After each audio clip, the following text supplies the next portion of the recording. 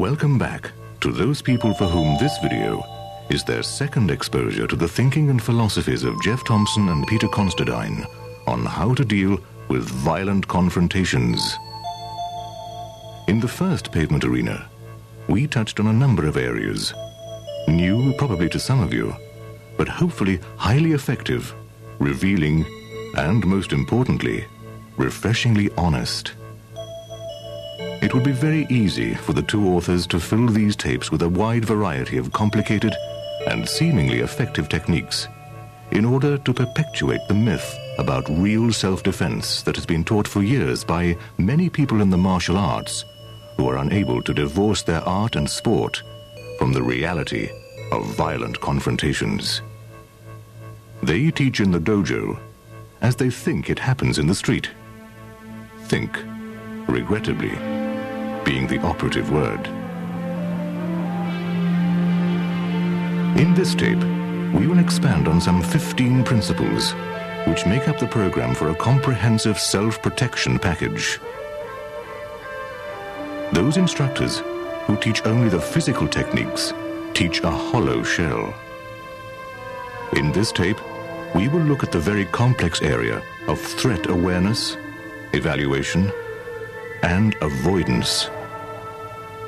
90% of street attacks would be avoidable if only the victims were more switched on. Most criminal acts are opportunist, but in street muggings and attacks, it is the victim who provides that opportunity on a plate. A booby trap on a bomb is deemed to be victim-operated, and so it is in the street. A mugging is victim-operated. By demeanor, manner, attitude, and body language, a person conveys to a mugger only one image: victim. We will be looking in depth at fear and fear control. Fear is the one single factor that bonds every self-defense scenario, be it a mugging, attempted rape, or simple act of gratuitous violence. Yet it is equally the most overlooked aspect in the majority of books and tapes on self-defense. This only serves to clearly illustrate that those who don't teach it haven't been there to feel it.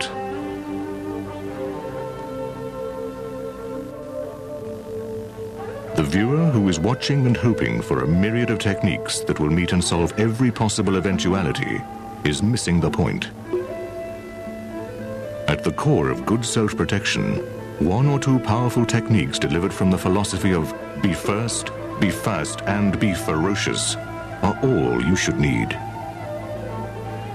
If you then build outward from that, more can, with care, be added to the technique side to satisfy the conditions of engagement, such as kicking, grappling, and varying the punches.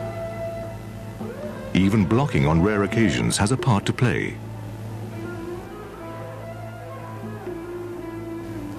Confidence is the key to winning and having total belief in only one favorable outcome. That confidence must be based on simplicity of approach. Complexity, multiple choice, and decision-making have no part to play in violent confrontations. Violence is now off the reservation.